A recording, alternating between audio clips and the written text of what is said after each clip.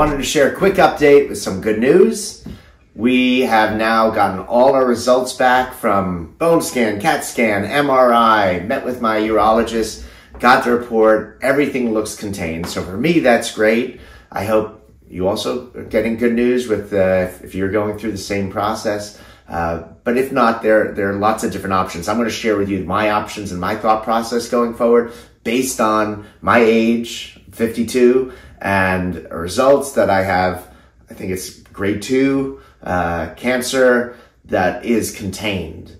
And so given my age, I've decided to go ahead. I could go with some radiation. I've decided to go ahead and get a prostatectomy, a robotic prostatectomy, so that I could just get it out. I think I'll just feel better that way. So the big decision now for me is who do I go with or what to do. And there's not really one right option or one wrong option. It's just whatever you or whoever I feel comfortable with.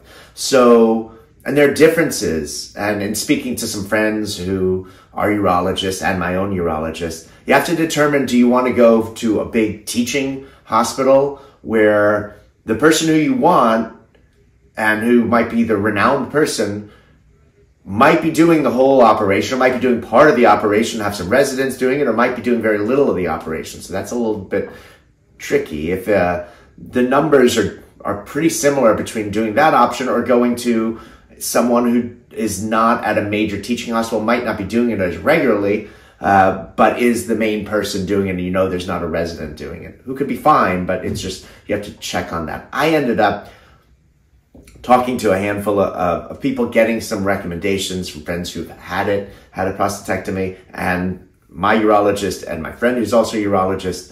And so now I've set up some meetings. Everything takes a bit of time. So in about 3 weeks, excuse my cough, I had COVID a few weeks ago for the first time, and I can't get rid of this cough. So apologies for that. But so anyway, I set up a couple of meetings with some doctors who are renowned, and I have to check to see what vibe I get. And it's pretty much you just go with whoever you feel most confident with. So I'm starting that process mid-April to meet with them, have some consultations. They'll check me out.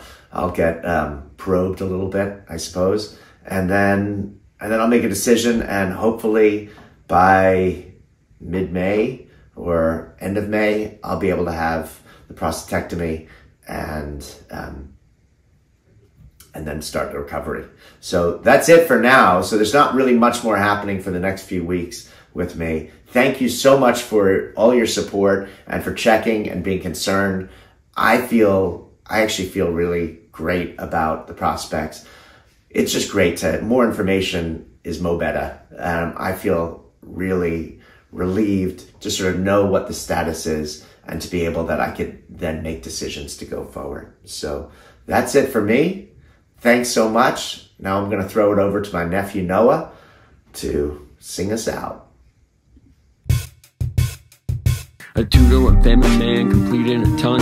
He might have cancer, but he's still having fun. When health is a style, there is no worthy foe. So check on the vlog, this is his battle, yo. Mark Hyman. Mark Hyman.